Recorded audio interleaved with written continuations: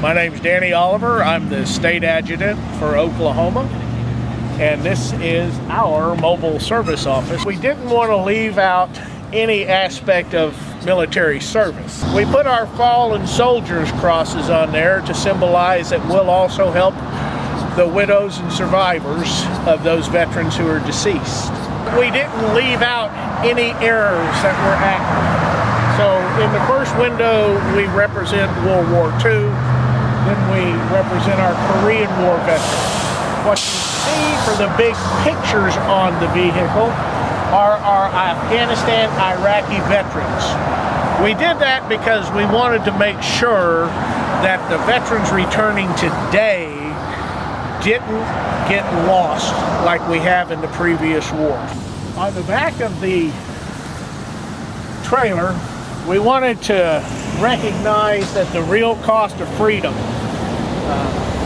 and to ask for support for all of our Oklahoma veterans. Moving on to the service side, we wanted to represent the Gulf War veterans. On our floors, this is, we took out the old flooring, and this is Granitex. The walls and our cabinetry are actually covered in Vortex. Vortex is a hardening, it's like a Rhino bed liner, but the military uses it. We wanted the younger veterans, when they came in and looked around and said, is that Vortex? Because it's something they may have recently seen. Our thinking there was, yes, as it protected you over there, we're here to protect your veterans' benefits. We've probably processed a little over 216 claims so far, and we've only been rolling this out fully completed since the National Convention. We've done a couple of our disasters, natural disasters. We're not only able to help them file their initial service claim, we were able to help the veterans before they went down for the first time through the VA's websites, pull up the VHA form, so when they went down to the hospital to enroll because they were injured, they had everything in hand. The reason service work for benefits is so important. These young families and our older veterans, they come to us, and some of our World War II veterans have never filed a claim. And this is a life-changing experience for them because of their age, because of their fixed income status. A whole new world opens up to them in their final years. And the same flip-flop comes right back down to the young Iraqi Afghanistan veterans. It gives them the independence and the stability financially that they can go on now and become productive citizens again.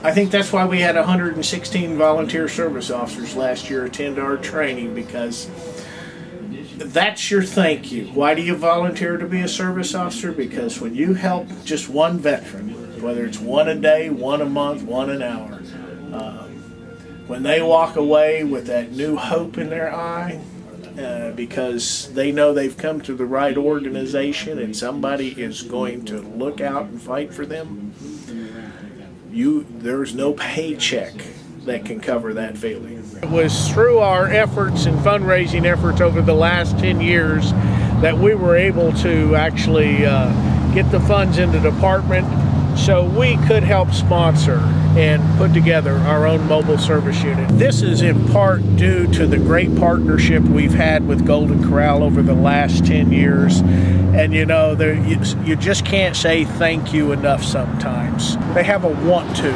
I will say that about Golden Corral. They have a want to help the disabled American veterans and their families. If you've never been to a Military Appreciation Monday night, it is packed. It's not only a time for a thank you meal, but it's a time for them to get together and swap a few sea stories.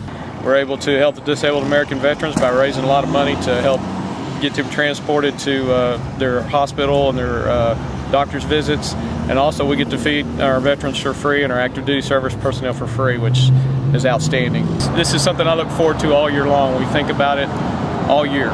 We talk about it all year. If you have a passion for it, it'll happen. It's a commitment to our veterans and to our military that you don't find somewhere else. And of course, being a veteran myself, it's personal.